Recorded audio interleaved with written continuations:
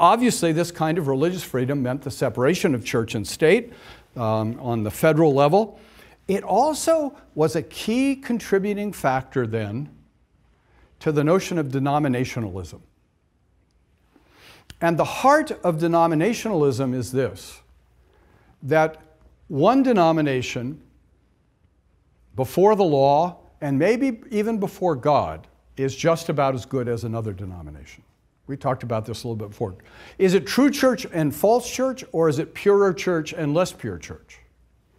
What Americans had come to by the time of the writing of the Constitution was a conviction, while the differences between Presbyterians and Congregationalists and Episcopalians and maybe even Baptists, there was a little debate about that, but maybe even Baptists, while these differences were significant, we want to say we are all brothers and sisters in Christ.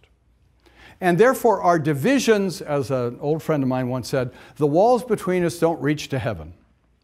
And that's the attitude of denominations. We take some of our differences seriously, but we don't believe that those differences divide us from God. And that's a whole new way of thinking. The Christian people had never thought that way down till the 17th or 18th century.